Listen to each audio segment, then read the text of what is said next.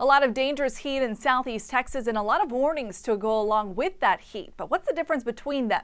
A heat advisory, which is what we've been seeing the last couple of days, signals the air temperature is at 103 degrees or hotter, or it feels like 108 degrees and more than that.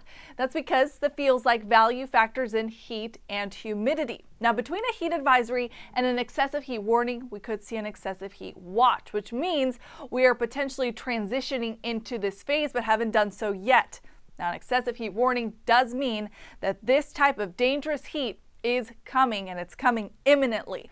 Air temperature gets up to 105 or hotter, or the heat index value, what it feels like on your skin, is 113 degrees and above that. Today we are transitioning from a heat advisory into an excessive heat warning from 11 to 8 o'clock in the evening, and repeating that again on Saturday. These are not very common. In fact, the last one happened 7 years ago, August 9th of 2016, and it is something to take very seriously. We're used to the heat in southeast Texas, but not this kind of heat.